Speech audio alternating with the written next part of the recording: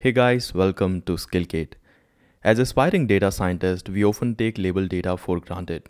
Those of you who are working in the industry or academia would know how hard it is to get labeled data for your specific machine learning problem. In fact, there are hundreds of startups in the market today that provide data labeling services and actually charge you for it. So the big question really is, how do I get labeled data for my next big machine learning project? Do I manually annotate it, which might take a lifetime? Or do I hire a data labeling company, which might put a hole in my pocket? Well, there is indeed a third option available called programmatic labeling, which is immensely scalable and is absolutely free of cost. Well, in this two-part learning series, I'll explain what programmatic labeling is, which I'll cover in the first part, and then in the second part, I'll take you through an end-to-end machine learning project by first labeling an unlabeled dataset using the popular programmatic labeling technique called Snorkel, and then use the labeled data for building a machine learning model. For introductions, we are Skillgate and we launch new machine learning projects every month. So make sure you subscribe to our channel and hit that bell icon so you get notified of all our upcoming free data science projects. On this note, let's get started. Let's say you and I decide to build a machine learning model together.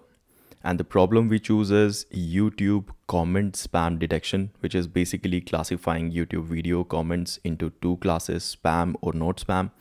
For this, we need some labeled data for training, right?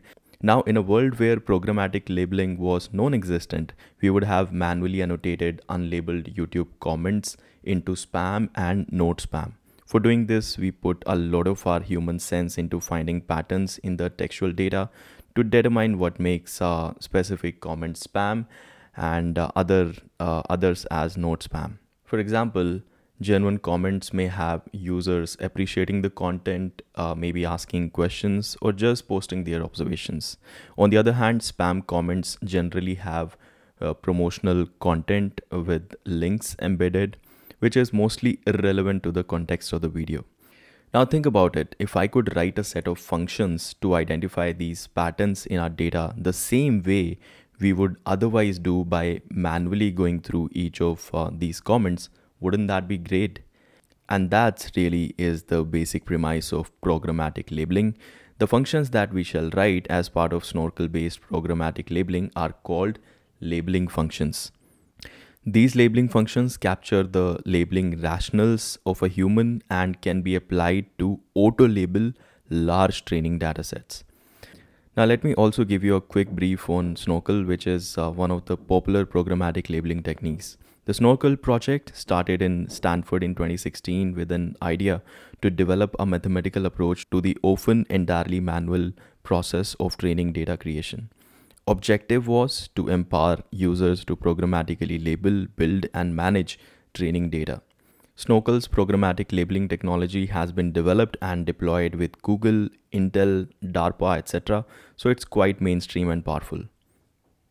That's all I had for introductions. In the second part, we'll do an end-to-end machine learning project by first labeling an unlabeled dataset using Snorkel and then use the labeled data for building a machine learning model. That would be YouTube comment spam detection. See you in the next part. Bye.